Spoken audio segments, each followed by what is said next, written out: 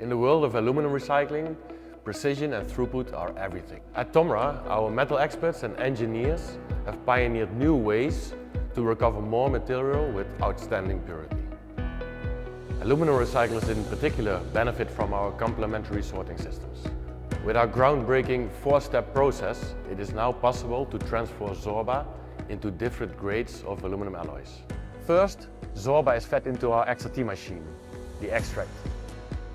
Here, heavy metals such as copper, brass and zinc are instantly removed, producing a clean twitch product. Next, the twitch is processed by X-TRACT again, this time removing high-density aluminum such as cast containing copper, zinc or iron. In step 3, the wrought product from the XRT is upgraded by our newest machine, GAINnext. Powered by AI and deep learning algorithms, it removes the remaining objects of low alloyed cast.